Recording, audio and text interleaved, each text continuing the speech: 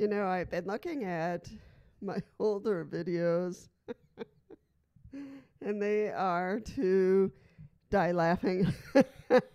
But they were my first video, so I was trying. I can say I was trying. But anyway, I wanted to update, and sorry, I just finished doing my bed. To talk about the ADA. Much earlier, it was one of my first videos. And I don't know what was wrong. Something was wrong with my hair. My voice is clear. The sound is good, but my goodness. So let's do this video again. Let's do it better and clear.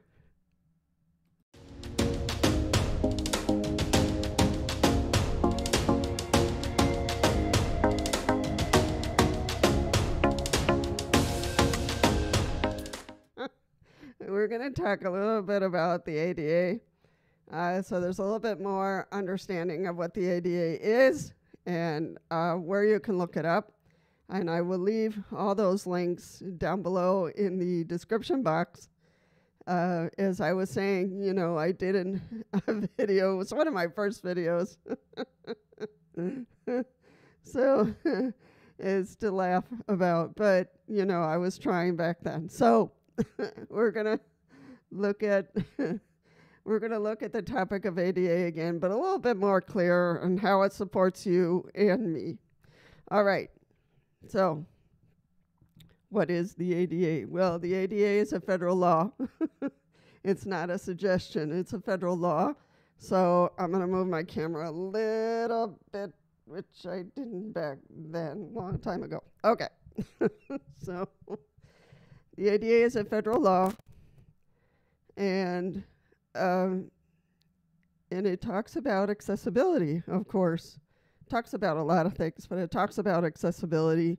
We should be able to go wherever the public goes. We should, because there are ins and outs to the ADA. The state has its own variation. It has to have all of what the federal law of the ADA has, plus a few other interpretations that the state adds into the ADA. So you have the state level, but you have the federal overall ADA. So if you're in a wheelchair, you should be able to go wherever the public goes, right? Nope. And why is that? Well, it depends on when the building was built. Sometimes they have permission not to have it accessible because it's an older building, blah, blah, blah. However, even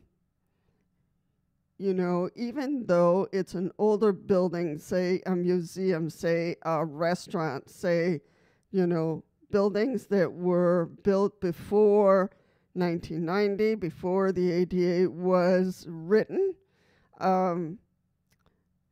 they can, of their own volition, of their own, in some kind of dialogue with you, they can make it accessible so you can get in there, of their own goodwill, per se. The law, if you took them to court, they wouldn't be forced to, because of, the exclusion pieces of the ADA, in which they have permission not to make it accessible, because it would be an extreme hazard. No, not a hazard, but it would be too much money to make it accessible. However, where there's a will, there's a way. Where there's a will, there's a way. So let's say there's a restaurant. It's an old restaurant. It's made out of brick. It's a beautiful restaurant. It was built in the 1800s, so that's way before 1990, of course.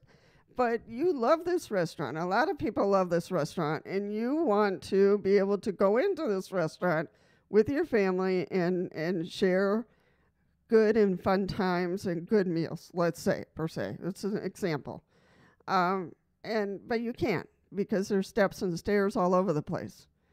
And their bathrooms are not accessible either. So that's one thing that you can talk to the management and say, hey, my family really loves our restaurant and I'm in a wheelchair. I can't do stairs.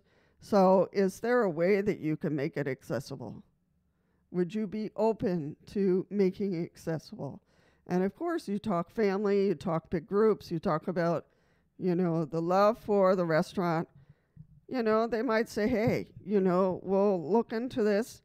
And you might know the building well enough that you can say, hey, even if it's on the side, even, they can make a new door. They can make a new entranceway that has a ramp. All kinds of things can be done. Where there's a will, there's a way, and they can raise funds or you can raise funds or whatever it might be. They could put it towards, I don't like it when they put it in the back. So, but sometimes it has to happen that way. Like, let's say the kitchen. A lot of times in these older restaurants, if you go through the kitchen, there are no steps to get into the kitchen. I don't know why, but I guess to bring the garbage out and that kind of stuff, they've always made it, that they don't have to. They don't have any steps in that area. So with special permission, you might be able to go through the kitchen, but you don't want to do that. I don't want any restaurant or movie theater or anything like that putting us in the back because it has a connotation. We don't want that to be seen, or we don't want you to be seen entering our restaurant. So that's one of the things that doors in the back are a little uncomfortable for me because I don't know what message they're sending. So, but do you understand? It's just the dialogue that you would have with that facility that is key. That relationship is key before you take them to court. And then you learn that they are in that clause that they don't have to have a building that's accessible. So if they're built before 1990, they can be excluded from the ADA. However, that relationship and that dialogue with them could help them out of goodwill make it accessible for you and for others in wheelchairs and crutches and everything else, for grandma. I don't know. So that's what the ADA does for us. Anything built after 1990, sorry, you have to be accessible. So you can have dialogue with agencies and organizations that are not accessible, and they were built after 1990. So there you can have a goodwill conversation, a goodwill arrangement, or take them to court. That's when you take them to court. And that's when they will be forced and fined for not working in something that's accessible, knowing that they are under the ADA and regulations of the ADA on the federal level and the state level, because the public, if this is a place where the public goes, then you should be able to as well. So that is what the ADA does for you. And if you have a service dog, same thing. So, it's good to look into these links of the ADA and get to know them and be familiar with it. Be familiar with what needs to be, because some people ask, well, I'm afraid to sue. No, don't be afraid to sue. If this building was built after 1990 and they'd be fined before, or they're going to be fined, whether it's an apartment, whether it's a restaurant, whether it's a movie theater that was built after 1990 or 1990 and beyond, then, goodwill conversation before. That is awesome. Good communication always, is the first line of defense for those who are asking, do I sue? Am I afraid to sue? I'm afraid to sue because blah, blah, blah. But first line of defense is good dialogue, good communication first. And then if they don't cooperate and they just shuffle their feet and drag their feet, then you say, okay, then we'll have this discussion again, but in court. So that's when they start. That's when they'll start to move. Say, no, I'm sorry, we're sorry, and then they'll start looking for a place to put in an accessible entrance, an exit, and accessible bathrooms. Those are the two big things. In apartment complexes, same thing. There was a gal, and I'm very proud of her. This happened not long ago on this site, that we were talking about the ADA, and we were talking about housing and apartments, and she was in a wheelchair. I don't know if she was in a wheelchair when she first moved in or if she was in a wheelchair after, but anyway, she was here on the site and heard about the ADA, and I put some links up and all that kind of stuff. She read up on it, and she wrote a letter to management and say, hey, this is the list of things that I need, and this is the law that supports this, my request. And so she went down the list in her letter of these are the things that are obstacles for me in my apartment. And this is the law that I'm looking at that would support my request.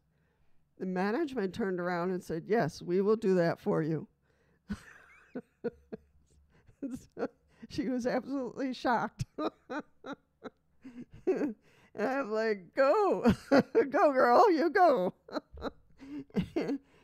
So she sent a letter. She wasn't threatening to take him to court. She was just saying, hey, these are my needs. I'm in a wheelchair. These are the obstacles I face in my apartment, and I would really appreciate if we could work something out. And they said, absolutely, because they know what the next step is.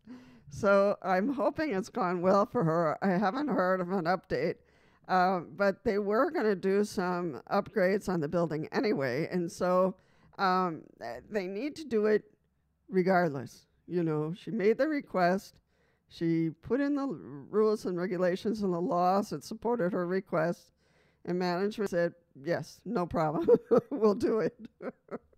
They were going to do some upgrades on the building anyway, but even if they weren't doing upgrades, they would have to say yes, because otherwise they would go to court, because that's the next step. But she did it the right way. First, dialogue, you send a mail, you send a letter, well written with the rules and regulations and the laws that support her request. And then they said, yeah, sure, we'll do that. So I'm really hoping that for this person it really worked out well, and that her apartment is what she ever dreamed for. And in terms of housing in apartments, it's really difficult to find apartments that are accessible. It really is. And there's a whole law in the ADA regarding apartments. So you can look that up. The law is very large, very big. It covers a lot of areas. But it's well divided up, and so you can look at the federal and you can look at the state and see how that looks for you if you have a situation. Housing, regular houses is the same thing. If you're looking to buy a house, it's very problematic. So you probably want to balance out, how much you're going to pay for the house versus how much you're going to have to adapt that house for your needs. So, that's one of the things you can say in the negotiations, that, it might be, sight unseen kind of situation, but, you want to make sure that what you pay for the house is, leaves you a pouch of money so you can go in and make it adaptable for you, because it's very difficult. You're going to be in the market forever if you're hoping and looking for something that is accessible, because there isn't. I don't know really if someone is selling a house and a person with a disability comes in and wants to buy the house, but they have to adapt it. I don't know the rules and regulations for that, but I would think not.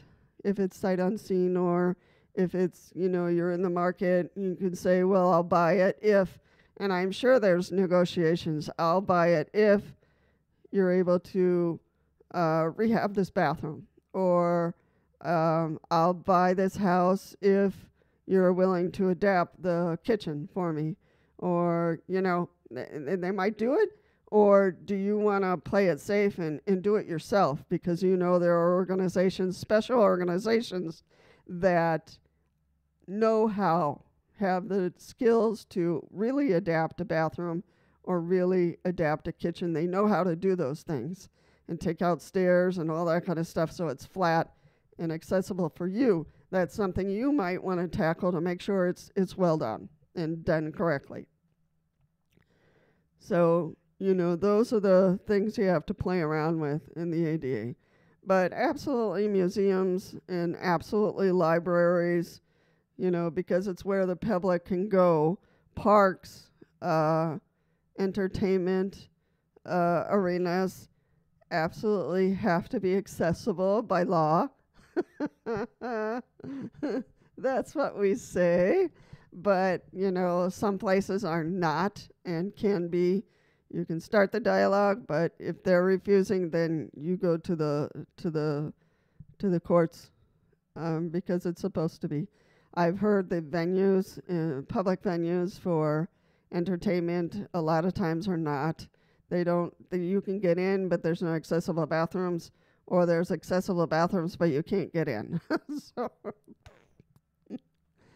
movie theaters have been getting much better. I can say that for myself, that I go to the movies, and a lot of times they have a section now for people with wheelchairs, and their bathrooms are usually, they have one stall or two that are accessible. So, the other thing is the struggle to figure out what is accessible and what is not accessible. And there are apps, and I'll leave those names of those apps down below. Those apps need to be built up so any organization you go to, you can fill it in so that people know that that place is accessible in these areas. It might be accessible in this area, but not in this area. So that is a good thing to put in the app. You can put in the location and then put notes in there to let other people know it was great, or it was great all the way around. And that helps the facility and helps the public. So there are a few apps that you can use for that. So you're not struggling and calling around and trying to figure out where you can take your family and where it will be fun to go, that it's accessible. So that's one thing that I forgot to tell my family when I was with them, because they were looking around for accessible places. There was one restaurant that they really wanted to go to, and it had stairs, so they helped me down the stairs, which is a little precarious, and out. but the restaurant saw that, so hopefully, they will make arrangements next time for it to be more accessible. The hotel where I stayed was awesome, when I visited my family, but the bathroom wasn't accessible, so so it's just, it's one thing or the other, that people don't understand. It's more than just rolling in. It's more than just being able to get in. It's bathrooms, and it's taking away the stairs, and it's taking away other obstacles. And people don't understand all of that. And so it's really important to understand how much this organization understands of the ADA. And a lot of times it takes some education. And that's why I say the dialogue is important, because then the education happens. And, you can show them a sheet, you can show them, then the letter writing or whatever needs to happen there. But the ADA is on your side, and there's no reason for you to be afraid to take anyone to court If you did the good thing of the dialogue and the letter writing, then awesome. They didn't pay attention, they refused, and this is a building, and this would apply in the United States. I'm afraid that in Europe, there are other rules and regulations. In countries in Africa, there are other rules and regulations that I am not aware of. So, people on that side of the world would have to look at what is in the law, and how much that law, how many teeth does that law have? Now, the ADA here in the United States has been used a lot, so it has quite a bit of teeth. I say to lawyers, the law that was written has no teeth unless it's used, unless people use it and become aware of its existence, because you can write as many laws as you want, but if you don't use it, then what is it good for? Does it really exist in society? So the ADA is really important to apply it, to use it, to talk about it, to educate other people about it. It's a federal law, it's a state law, and so that needs to be used, needs to be talked about. And people who there was a building in New York. It was a museum, and I'm not kidding you. They built it just recently, about 5 years ago, and they did not make it accessible. The losses just came flying. They were hit hard. So I don't know what happened to that museum. I'd have to look it up because that's, public information, but I'm sure they got slammed because, building something way after 1990, and today they made it just recently, that museum, and they were so proud of the museum, but they did not make it accessible. They were slammed with lawsuits. So that's what I mean when you write a law that protects a certain group of population and it's not used, then what is it for? What is it good for? But you cannot build anything today and not make it accessible. You cannot build anything that the public can go and not make it accessible. Because you you get a tap on the shoulder, and then the next thing you know, you'll be in court. So, because that law does have teeth. It has been used a lot since 1990, and I'm telling you, the law is on your side. So don't be afraid. Do it the good way, the dialogue way, the letter writing way first, so to show your goodwill. And then if they don't respond and they ignore you, then you got to go through the courts. And don't be afraid of it, because you can always consult a lawyer. And if the lawyer says, "Oh yeah, we can we can get this done," yes, everything is on your side. You did all the good things you were supposed to do, and this organization or agency or place of public venue did not respond to your request, then yeah, absolutely, that's candy, chocolate candy for the lawyer. Preferably, you want to go to a lawyer who is familiar with the ADA. There are lawyers that specialize in the ADA, and so if you went to a lawyer just to consult, this is what I did so far, and I really want to use this venue. And I talked to them, I wrote them a letter, they won't respond to any of this, and the lawyer will die laughing and said, absolutely, we need to go to the courts and get this turned around. Because what you do will help a whole lot of other people in wheelchairs and crutches and who have other disabilities, people who are blind.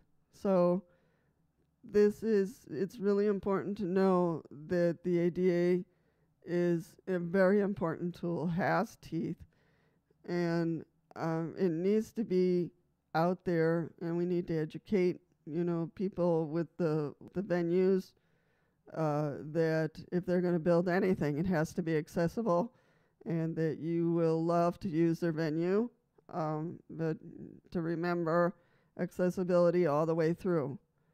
And then they will, and they say, nah, we don't have money for that. You do have money for that, because otherwise you're going to end up, sitting in court and paying the fees for the court, and then paying all the money you needed to pay to make your venue accessible.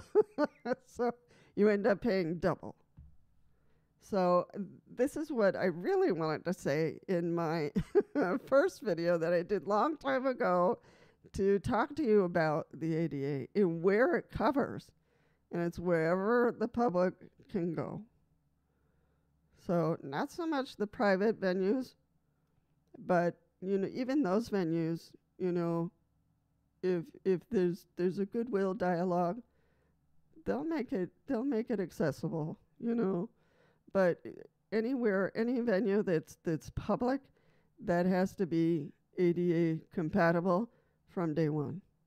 So please, I want to request for you to really look at the ADA, really get to know it and how it supports you, how it protects you, and have in your head, have in your mind, if there's a venue out there that you really want to use, that you really want to take your family to, and it's not accessible, start that dialogue with the venue and let them know, hey, I can bring a lot of people here. I can bring a lot of friends, a lot of family, and it would be awesome, but your venue is not accessible, so how do we work this out, And remember, any building before 1990 could be excluded, but where there's a will, there's a way, and the manager might have goodwill, be more than willing to make an area where it's accessible and do something for the bathrooms, and bingo, you just open doors for a lot of people and yourself. So this is what I wanted to really say in the last video that I started babbling about the ADA. It was not very comprehensive situation, but I have a story of goodwill that I experienced at a restaurant. Now, a restaurant is where the public can go, and it needs to be accessible. And I'm deaf, so, I had my service dog with me, and a family invited me to dinner. So, great Italian restaurant in the Phoenix area. And so we were all standing in line because there was a waiting line. So we were, one of the waitresses came up and whispered to the family something. I didn't hear them. And my service dog was just, looking around and smelling all that good food. And we were just patiently waiting. And the family started really laughing. They were just roaring about something. I had no idea what it was. My service dog looked at me like, what's going on? But anyway, we went in the restaurant, and we were seated. And Johnny, of course, he just crawled under the table and lied down like he was supposed to. And so I said, what were you all laughing about a few moments ago? He said, oh, the waitress came and asked you if you needed a menu in Braille. So, of course, we all laughed again. I said, did you tell him I'm deaf, not blind? He said, yes, we did. But there's a gesture of, the awareness of ADA and assisting the person even before they need the help. Wrong choice of menu, but but there you go, in terms of goodwill, and not even goodwill, but good training and knowledgeable about, we do have menus in Braille, which would be absolutely important for a restaurant to have. And I'm glad they had it. I said to the waitress, thank you so much for asking, and I'm hoping you continue to offer that for those who are visually impaired and can read Braille. Unfortunately, in this case, I don't need one. So I teased her a little bit, but I did praise her for, her offer and asking the question.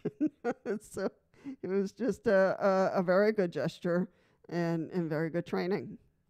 So let's talk ADA. And if you have run into venues or situations where you really wanted to go to a certain theater, that you wanted to go to a certain restaurant, you wanted to go to a certain park, whatever it was, and you were not able to get in, or, how do you start the dialogue in your own apartment situation? Let's talk and see where it needs to go. All right. Remember, ADA is on your side.